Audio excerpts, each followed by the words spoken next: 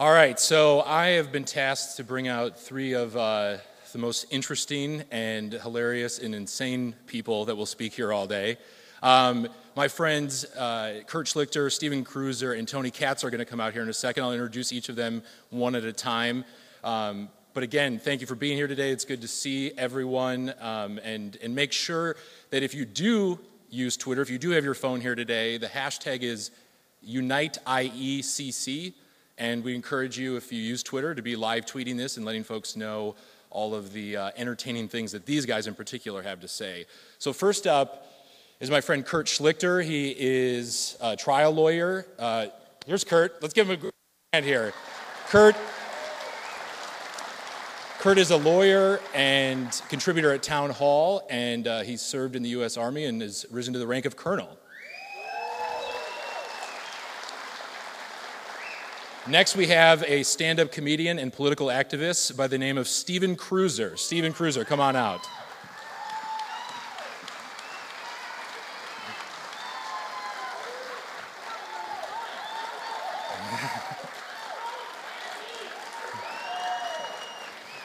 Last and certainly not least, Tony Katz. He's a radio show host. He's here to kind of corral these two on stage. Tony.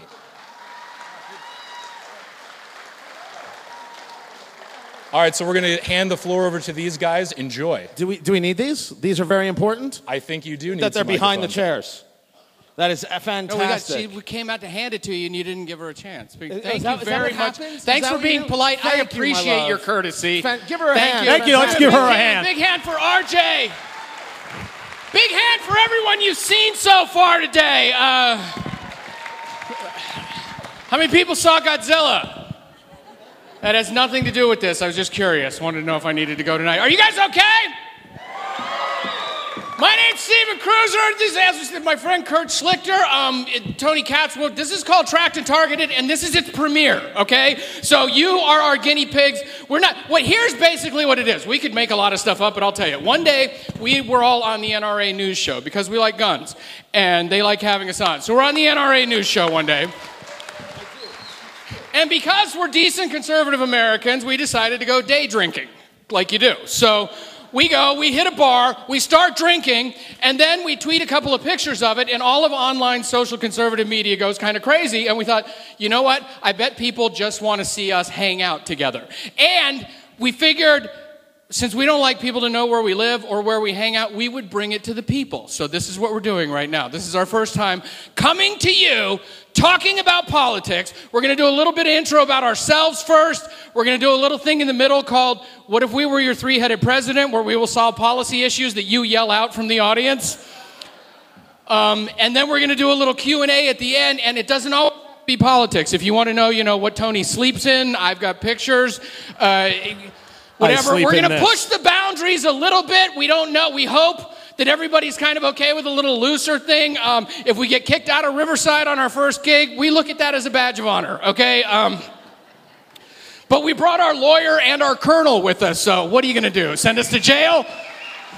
Now that much is true. That much is true. Kurt Schlichter is a lawyer, and he is a colonel in the National Guard. And it's great to be loved for being a lawyer. It's so nice. I appreciate it. Thank you. And it basically means that when we have a lawyer and a colonel, your women are ours. So yeah, basically what it means. Hello, Riverside. We have come for your women, and we are going to enjoy it very much. And there's a balcony? Is there anybody? Is that a balcony, or am I hallucinating? Wow. Is there an assassin up there? Because if I got shot on this first one, that would really be awesome for the PR too. Just graze me, though, through and through. So we're going to introduce ourselves a little bit first. RJ gave you a brief intro. My name is Stephen Kruiser. I'm a professional stand-up comic my entire life. I dropped out of college to go on the road. I was going to become a doctor, and then I left to become a comic, and my mother's so proud of me. She's still like, oh, Stephen's dead, when people ask about me at family things. And I've been politically involved my entire life, too, but I kept them apart, because I don't know if you guys knew this, but being a conservative and being in Hollywood, not always the best mix. But in the last few years, I figure, what the heck, roll the dice. I'm getting old. My prostate's the size of one of those workout balls now. I don't give a damn anymore. So you guys can over here come with us too, okay? These guys are good. You guys are kind of like, we're the Presbyterians. We don't know. They put us on a bus, there was Melba toast, and we're here now, and we're not quite sure. It's okay. What's that? Are you going to get, or do we have the militant band of rolling violent Presbyterians? We got the Presbyterian biker gang here firing up the Vespas. You get us pissed off, we'll get on our Segways and really come after you.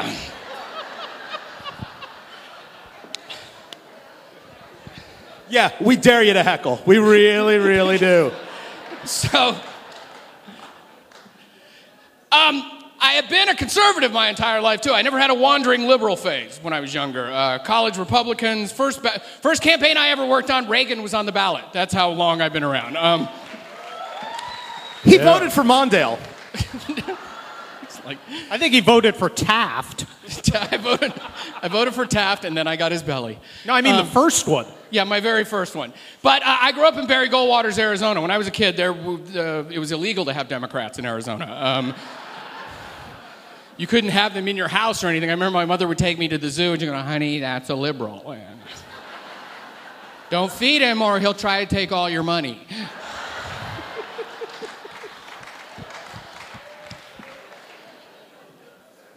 So we're doing this, and what we want to do now is, it's been a weird several years. The ups, the downs, the fighting, the this, the that. We want to have fun and do politics at the same time. We're all hip deep in politics all day, every day. We all write about it. Tony talks about it. But we want to have fun. So we're going to have fun. And if that means everybody gets naked and jumps into a tub of butter with the Presbyterian biker gang, that's what it means, okay? And until you've been naked in a tub of butter with a Presbyterian biker gang, you have not lived. Nothing what you expected, was it, darling? No. She said, I'm going to be a VIP guest, and this one frightens me. He moves a lot. And do they come out they're in their area, right? So that's what we want to do. We're going to talk about a few things. We're going to talk about some policy issues back and forth. Each of us has a little something personal we want to deal with today. Mine is, my big thing lately, I have decided to stop getting caught up in the outrage du jour, as it's easy to do. There are so many things to get mad at or fired up about in the news cycle every day in politics that, it's easy to get really pissed off at 20 things before lunch every day. My thing right now, the thing that I think is a real danger to the republic, is this assault on free speech and free thought that's very systematic, very creepy, and is erratic, is a cancer eating away at the fabric of the republic right now. It's this thing where they're prescribing which speech, and it's not just a little thing where there are going to be some general societal rules. They're actually labeling things legally hate speech now. There's a city somewhere in California that's trying to make verbal bullying a misdemeanor. I mean, it's just going to get creepier and creepier all the time. And this is something that I think we need to, we're also going to be hashtagging things. For those of you that don't do Twitter, we're just going to do old school Twitter and write it on a piece of paper. Because, the First Lady.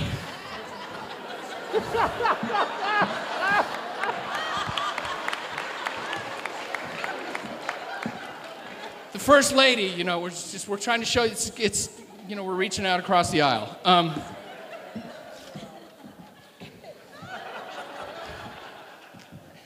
It's going to be a sea of them. Here come the hashtag.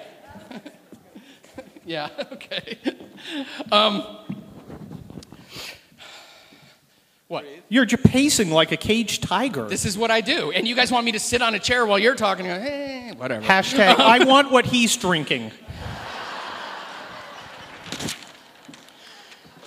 We are in this, my daughter is a teenager, and I tried to raise her to be a Republican lesbian, but that didn't work. So I didn't want any teenage boys around the house. They come over, they find me cleaning a shotgun and talking about how the Parkinson's gets to my trigger finger every so often.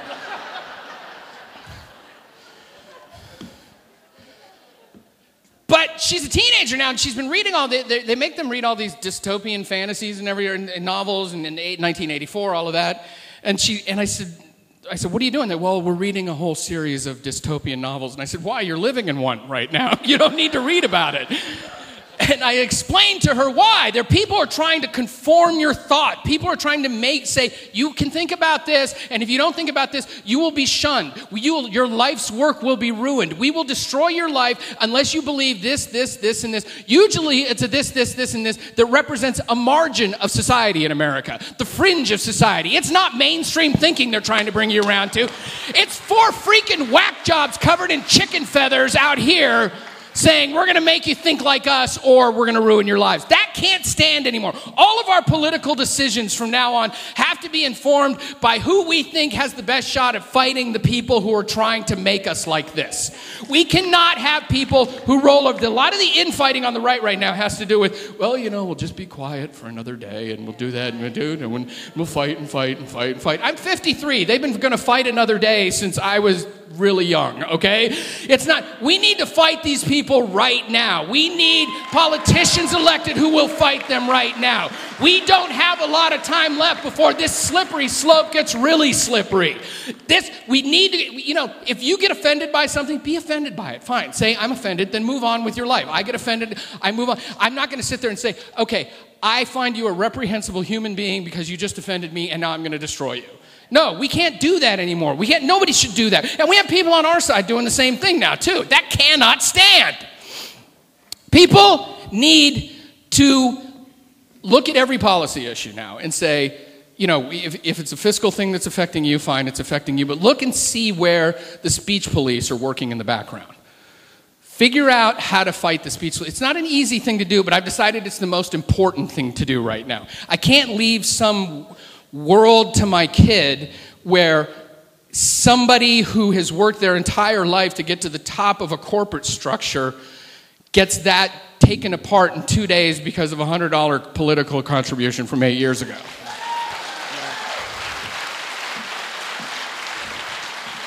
Hashtag, I didn't go to war to let you liberal punks shut me up. Thank you.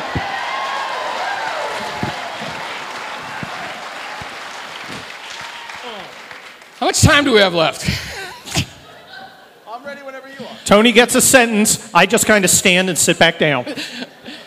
That's my thing. Free speech. I'm a comic. My entire livelihood has been dependent upon the freedom of expression in my life. I'm not going to let them take that away from me. I don't care. I brought my colonel with me. We'll deal with it however we need to. I got some pissed off Presbyterian biker Vespa people in back now. We are ready to roll. Free speech. Screw them. You can't have it.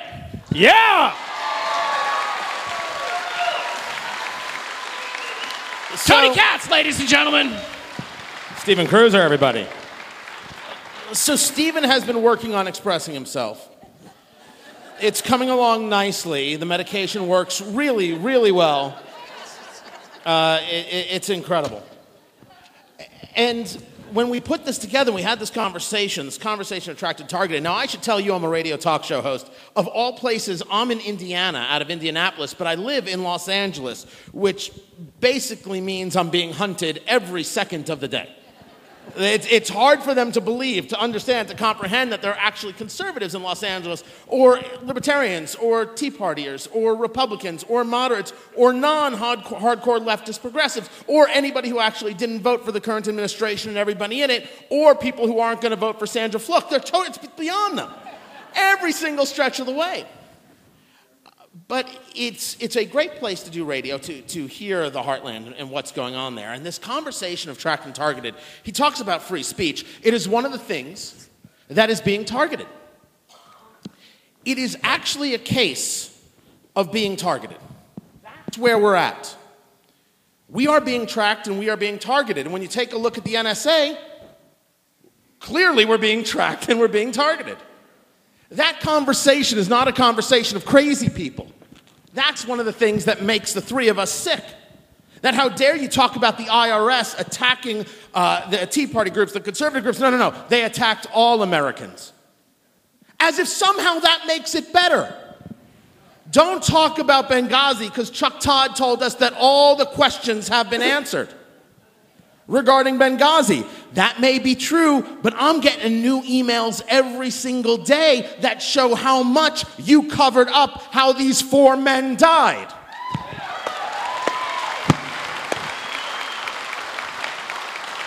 And every single day, we're getting tracked and we're getting targeted and we're getting attacked for who we are, for what we believe, but most importantly, for not believing like they do.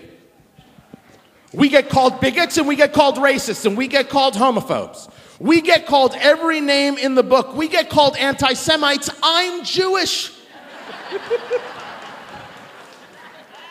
And I'm not one of these guys who just they're Jewish because they eat a pastrami sandwich. I'm actually actual Jew.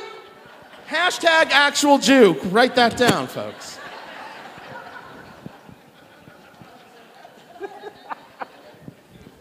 I'm not the only one, am I? Am I the only Jew in this room? By the way, you should see a Jewish biker gang. It is insane. They're all out there on their Schwinns. Oh, shit. It is something else, all riding to the accountant's office that they own. I mean, every stereotype I got, I'm throwing at you. Good Lord. Being tracked, being targeted has an effect on the soul and the psyche. It's debilitating. And that they know. They knew it before we did, and that's why we are so susceptible to it. We are people. And this is true of the main of America, as Stephen was talking about, who believe in the concepts of facts, logic, and reason, who believe in the idea that if you want to make an argument, you just go out there and make it. That the response to an argument has to be something else that engages facts, logic, and reason. And what we get now is, you just hate black people, you just hate women, you just hate gays, you just hate, et cetera, et cetera.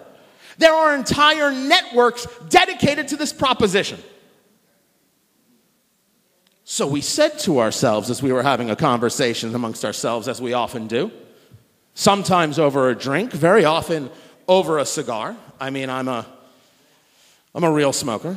Can I light up on stage? Fight power.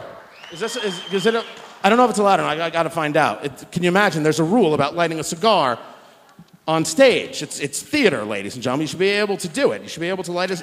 If four people can engage in sex on stage and they consider it an art performance, clearly one fat guy with a cigar is not going to kill anybody. Except maybe the fat guy, but that's his problem. We're being tracked, we're being targeted, we're being attacked morning, noon, and night. And so what we said to ourselves is, the good colonel, Stephen Kruiser, myself, just because they track and target us does not mean we can't track and target them.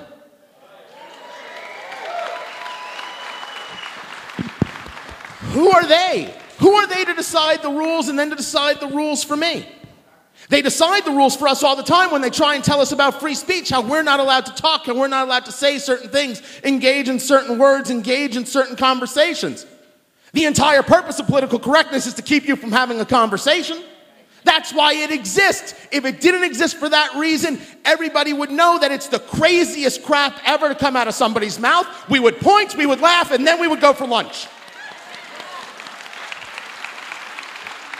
So we come to you today to have a conversation about how to track and target. If you want to play nice, if you want to play kind, if you want to be loving, if you want to be the sweetest guy in the room, I say congratulations to you, but this ain't the place to be. This is the place for winners.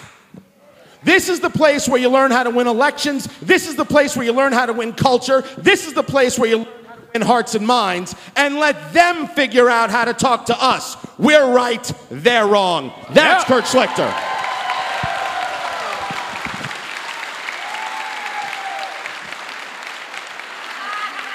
That's actual Jew applause. Oh, and good Shabbos. Kurt Schlichter, ladies and gentlemen. There he is. Look at him. When summation, ladies and gentlemen, the jury, please give my client some money. Oh, I'm sorry, I have a flashback. I'm a lawyer. Where's my parade? Now, but before I talk, look, first of all, applause for Stephen and Tony. Okay. They've outlined the problem. I'm here to outline a little bit of the solution, but before I do, I need to talk to this beautiful lady. Ma'am, what is your name? Dee Dee. Dee Dee, oh, you are dressed like a flag. Please do not stand up. I will have to salute. Okay, and here's some advice. When there's a disaster, do not go out on the town because people will try and fly you at half staff. I love that. She's so psyched. 4th of July's coming. Yeah! That's when Dee Dee shines. I love that. That is so great. It's so great to be with patriotic people here.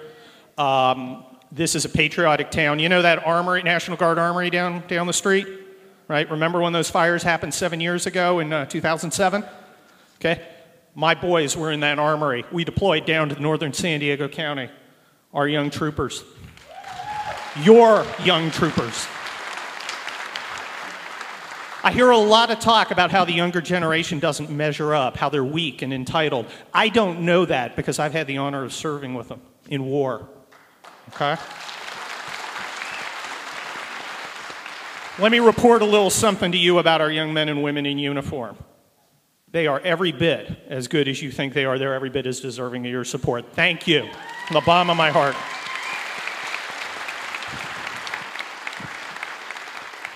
27 years ago on Tuesday, I enlisted in the United States Army. Thank you. No, please. Hold on. Wait, before we go on. I was a colonel. I don't do anything. Can we just get, just for the sake of time, one massive applause for the United States military? Let's just hear it.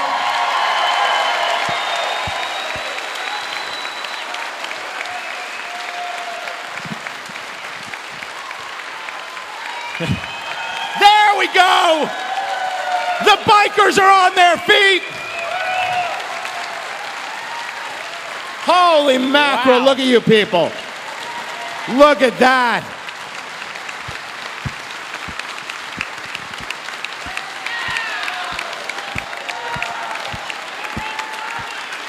All right. I can't tell you what it means to America's young men and women warriors to know that they're loved the way you guys love them. That's amazing. But, you know, I'm a public citizen. I'm here as a public citizen, not as a military person. And I was a public citizen when somebody named Andrew Breitbart reached out to me.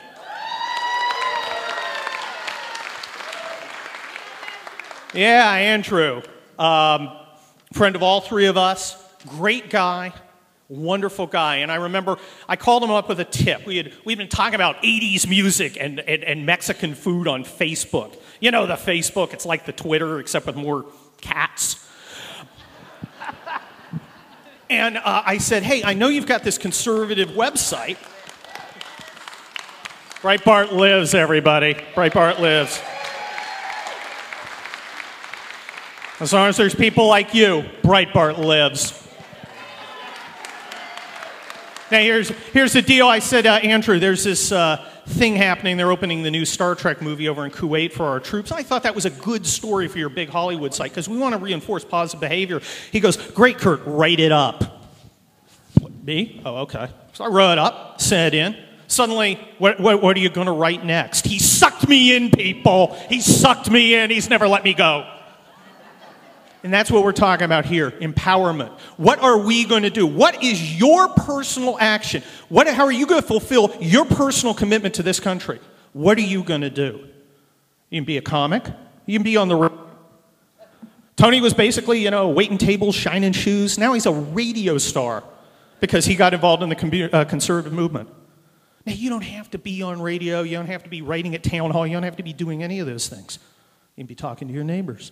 Getting on the Facebook. Do you know people at church? People at church who might have the idea that Benghazi is some kind of joke instead of a tragedy where America was disgraced and 4 of our great American warriors and diplomatic personnel murdered? You can clear that up. Everyone is a warrior. Think about what you can do. I don't need to tell you what to do. You're Americans. You're entrepreneurs. You know your skills. You know your talents. Is anybody going to stop you? Are you going to let anyone tell you no? Let me ask something here, because sometimes we need an example, and the only people I have any influence are maybe our veterans. We got any veterans in here? We got any veterans? Okay. Remember that oath I mentioned taken 27 years ago next Tuesday? The one to defend our Constitution against all enemies, foreign and domestic? Hey, it didn't come with an expiration date.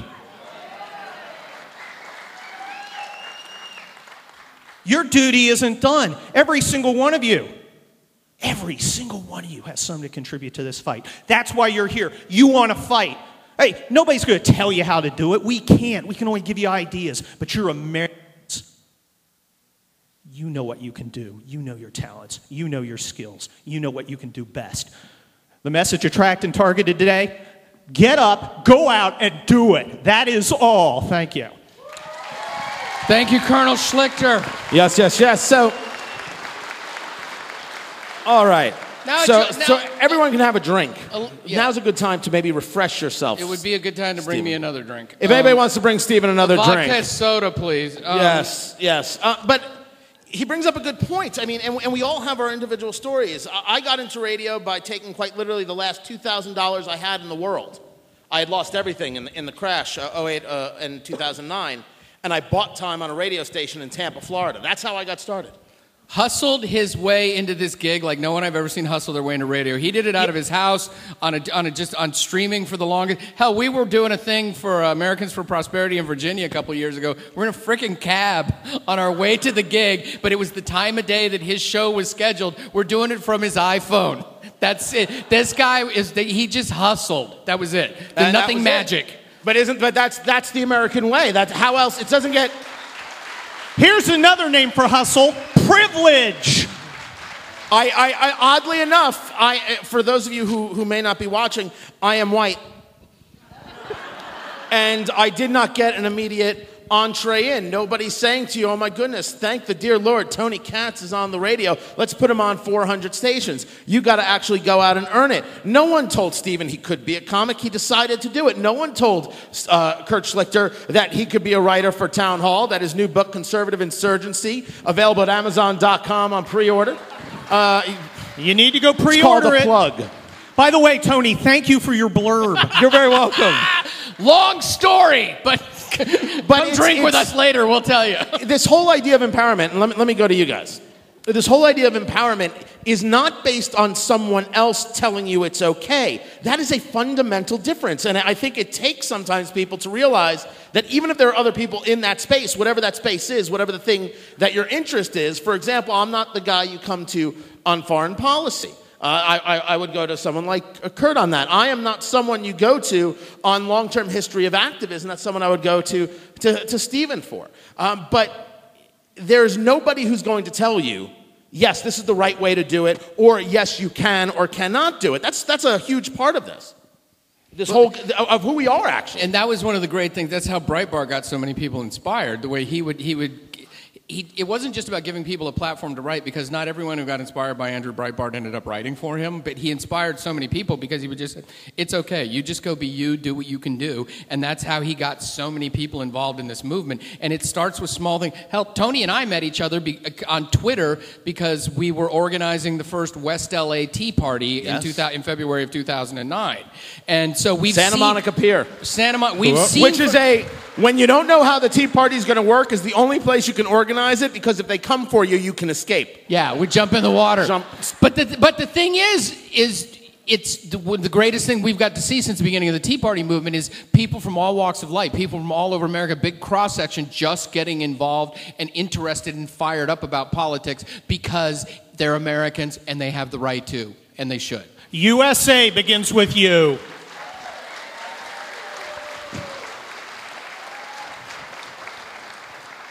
And there is no me in vodka, but there's some vodka in me. You can put that on your tombstone if you like. No, it's okay. You can do with that what you will. But it's so free-for-all. unbelievably true. So I do a lot of speaking across the country. I find myself incredibly fortunate in that regard. And there'll be people who come up to me, and I don't know if you guys get this or not. We have actually one of the few things we've never discussed. And if he's looking at his phone, he's trying to tweeting. see how much time we are, because I have to move us to the next thing. All right, but I'm going to finish this up. I'm going to do what we're actually told to do. I'm going to actually follow some rules, not all of them. Good gosh. Whatever, man. suck up. All right there. One more drink for Stephen, please. Just make this easier. You know what? I forgot what I was going to say. Thank you very much. I'm the one with ADD. You should be able to do. But it's true. We talk about, you know, I travel the country and I talk to people and they'll come up to me and say, hey, you know what you should talk about on your show? Do you know what the thing you should talk about? You know you should interview? I shouldn't do anything except what I do. But you should start a show. Yep. You should start talking about that stuff. You should start writing about that stuff. Where's your podcast? The barriers to entry are almost non-existent now. If you want to get involved in something like that and get a bigger voice, you can. It's easy to do. When I first started, I was a comic, but the people in politics didn't know who I was. I wrote 18 hours a day during the 2008 election for free on my own WordPress site. And I just so I could segue into writing somehow. So it's there for everybody. It's imperative to remember. It's imperative to know there are no rules. There are no rules. There are no barriers to entry. You can do it. And if it's not doing video, it's writing. If it's not writing, it's radio. If it's just writing out something on a piece of paper, making 3,000 copies and putting them on windshields, do it to it. Stephen, continue. If you want to take over your local Republican Party, please, God, do so. Yes. Well, that's how we really need to do this. Hey, when there's no limits, when there's no barriers, there's no excuses. If we fail, if we let this country fall, if our Constitution burns, it isn't on the bad guys, it's on us for not fighting for it.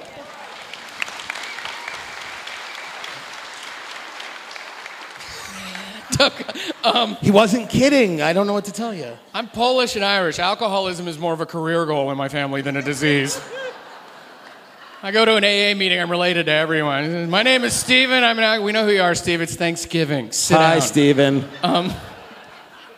We're going to try this now. We thought about this. We thought it would be fun. It could be an unmitigated disaster, which would probably make it even better because we're looking for that negative cred, kind of. But what we're going to do now, this is called If We Were Your Three-Headed President. We're going to offer you some pithy policy solutions. Don't ask questions. Don't make a statement. Just on my cue, yell out. Or should we do a raise of hands thing? I don't know. I have no idea. All, instead of everybody yelling out at once. Let's do it. Let's try raise of hands. We can segue to free for all. There aren't many, and then because I know how the Presbyterians are going to get. So just throw out something like immigration, something like a one word, and it could be something from the news too. It could be our take on the news. It doesn't have to be a policy fix. Okay. So raise your hands. Let me know who wants to start. School lunches. I'm against it. Three-headed prez. It's Twitter. I needed to save some characters. So wait, school lunches? There is no proof that the food helps grades.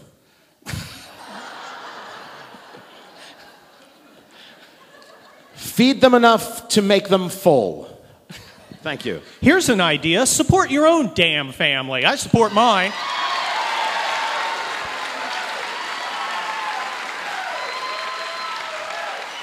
The school is not your babysitter. Learn how to cook, you lazy...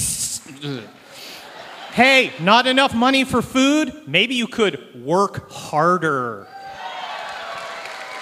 All right, next one. Next up. No, we've already gone long. Yes. Common Core. I'm against it.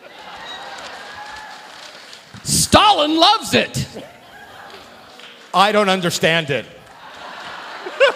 Common Core math problem. Take 3 commies, get your mother drunk, dance in a circle, and how many times do you have to say no? Common Core is the only thing where Obamacare economically makes sense. Next up, someone in the middle. Presbyterian, what? Guard my vote? Oh, photo ID. Photo ID. Why do the Democrats hate sinus sufferers?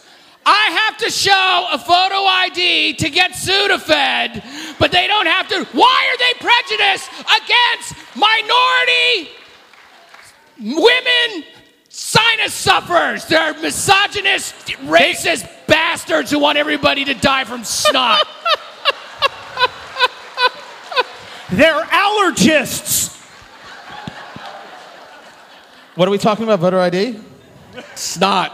Wait, no, yeah, voter ID. I had no idea where we were. You were all of a sudden sinus- inventing all the ingredients for a meth lab. I had no idea what was happening. It's sinus privilege. That was well answered. Give us one more. I'm sorry. Yes, you, ma'am.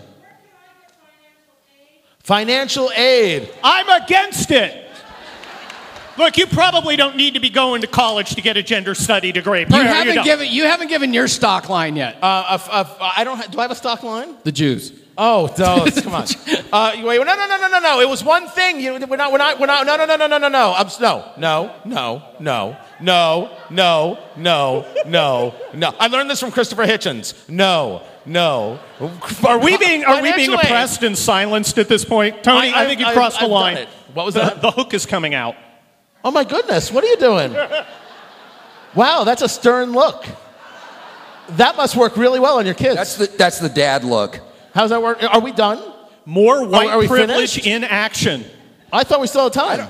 I don't know if are you done? I have no idea. No, we have more to do. No, you tell us. No, we're like... Are we done? Now We're going to have a riot here, but sir. you know You're going to have what? a riot. We have Ann Coulter standing in the wings, so Okay, for Ann I guess Coulter. you're done. This isn't the first time Ann has waited for me. Well, now we know who's waiting in the wings. But we'll say this. We will not, unfortunately, get to the Q&A out of respect for the good Miss Coulter, who's going to be fantastic, only because I wrote her speech today. She came out earlier, said hello. There were fist bumps all around. It was lovely. Everybody openly wept. We hope you had a good time.